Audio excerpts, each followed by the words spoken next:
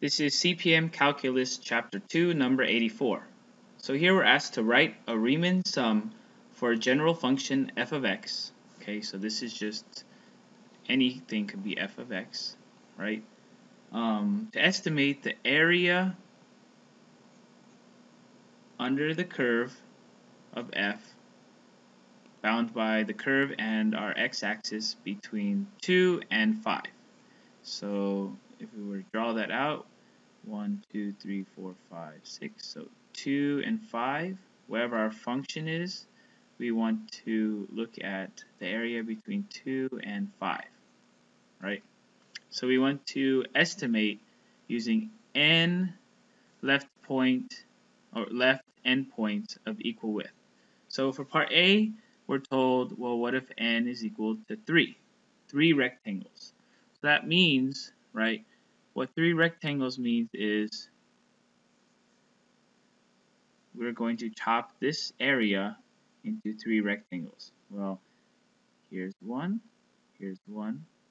right? Here's a rectangle, here's a rectangle, here's a rectangle, right? So 3 would just be what? So to write this down, we say the area of our function bounded by our x-axis between 2 and 5. And remember, we're estimating, right? So it's approximately, use our squiggly approximation, not our equal sign. It's approximately, so we know the area of a rectangle is equal to base times height. So what is the base? The base, if we break this into 3, well, we know our total distance from 2 to 5. Total distance is from 2 to 5 is 5 minus 2, which is 3. Okay, so if we break that 3 units up, right? If we break that 3 units up into 3 rectangles, each one is going to have a base of 1 then, right? So for 3, base is going to be 1. So here from 2 to 3, from 3 to 4, from 4 to 5. Okay, and we want to use the left endpoints, right? So that means each rectangle that we're looking at, we're going to look at the point here on the left and make that the height. The point here on the left of this rectangle, so that's the first one. Point for this rectangle, we're going to use this point, make this the height, right? And for this rectangle, we'll use this point and make this the height. So left endpoint just means using the height of the left point on the base. Okay, so base times height, we're going to basically have b1 times h1 plus, we have 3, so b2 times h2 plus b3 times h3, so 3 rectangles. So that becomes, the base we know is 1, right, times the height is our function at 2, so f, whatever it is, the input now is going to be 2, right? Over here, the input's 2. Over here, for this rectangle, the input is 3. So base, again, is 1 times our input of 3, plus the base is 1 times the input of our function at 4. Okay? So how can we write this using Riemann sums? Well, we just use our summation sigma notation. We want to go f of something, right? And we want to start at, let's just use k equal to something and stop at something else. So 1 on the outside, right? We could write 1 times this, but that's implicit, so we could leave that out. And we want to go from 2 to 3 to 4.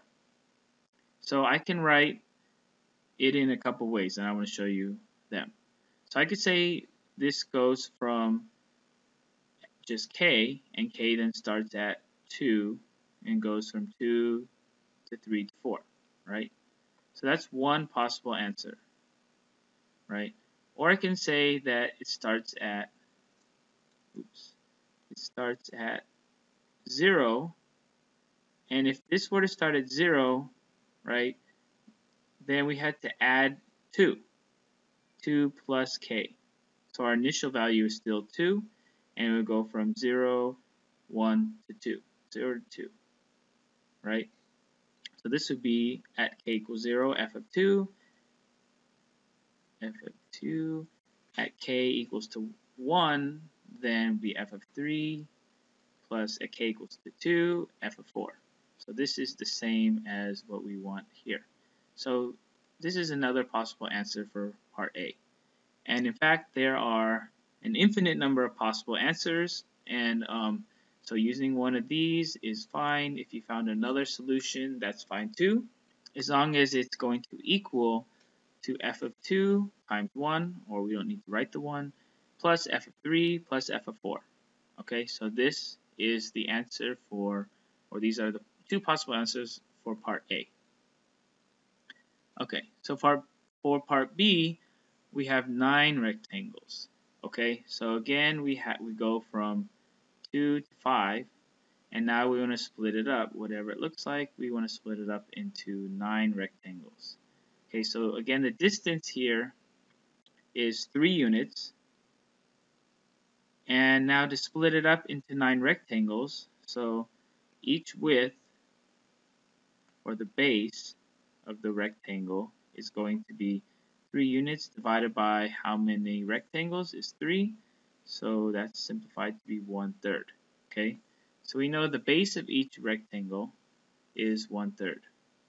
Okay, so let me say this. The area of our function between x and our function between x equals 2 and x equals to 5 is approximately, and here we have our summation notation.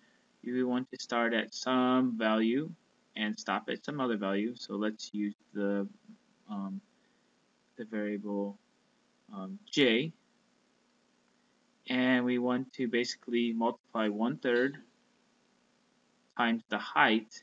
1/3 times the height of our rectangles. So again, the left endpoint, we're going to start at our height of 2, right? And then each width is of a rectangle is going to be 1/3. So then we're going to go from 2 to 2 and 1/3 to 2.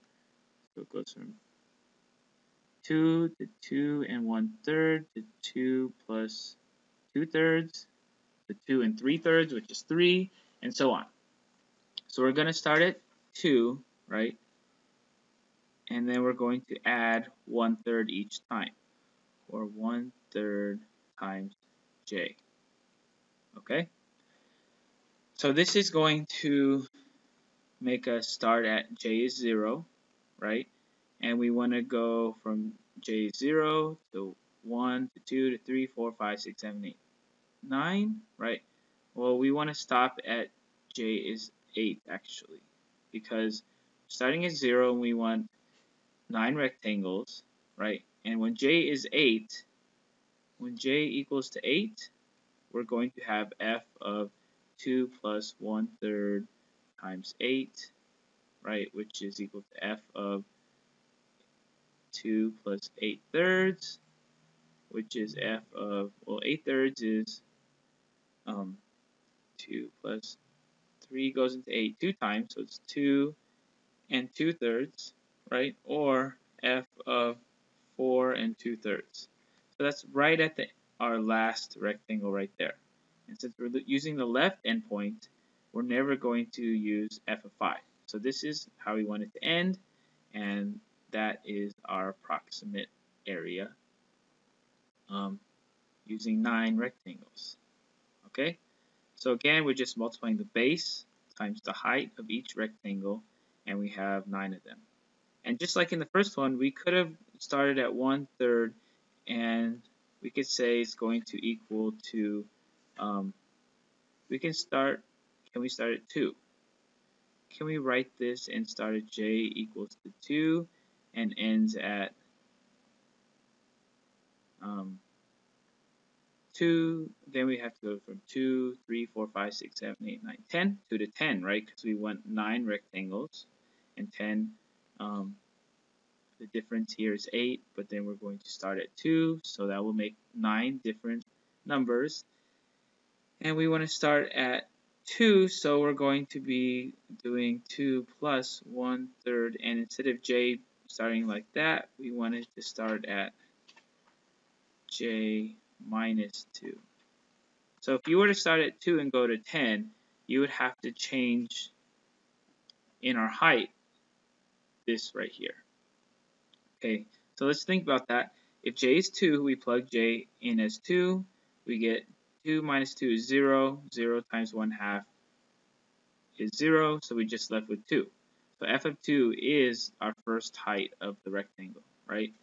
Our second height is going to be j is 3, so 3 minus 2 is 1, so we're just adding in 1/2. Actually, I made a mistake. This should be 1/3, right? Because we just want to copy this and change j, or what we're multiplying by 1/3. Okay, so we're going to add 1/3 each time until we get 9 rectangles. So this is another possible answer. And I'm just showing you that there are an infinite number of possible answers, but it's good to have just the consistency of always starting with 0 or 1 or 2, just something small, so you can just see a pattern's easier. Okay, so that is for, these are 2 possible answers. Either one's okay, or you can have a different one for 9 rectangles. So finally, in part C, we're asked, what about 300 rectangles? 300 rectangles. So again, we're going from 2 to 5, right? And now we're going to fit 300 rectangles for wherever f is, wherever that is. And so we're going to approximate our area. And we're going to start, let's use the variable k. We're going to go from k equals 0 to 299, right? Because we want 300 rectangles. And our base is going to be what? Well, to calculate the base, we look, well, that's 3 units. 3 units, so the base is equal to our 3 units divided by how many rectangles, which is 300, and that's equal to 1 over 100. So our base is 1 over 100, and we're going to multiply that by our height, which is f of, and we're going to start at 2, and then each time add 1 100. 1 100 times k, right?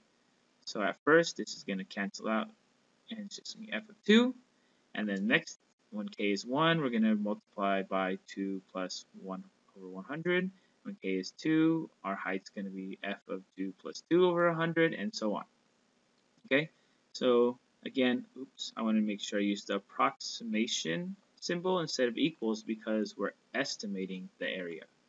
Okay, so this is how we estimate the area in general using 300 rectangles of some function between 2 and 5. Okay, so this ends CPM Calculus Chapter 2, number 84.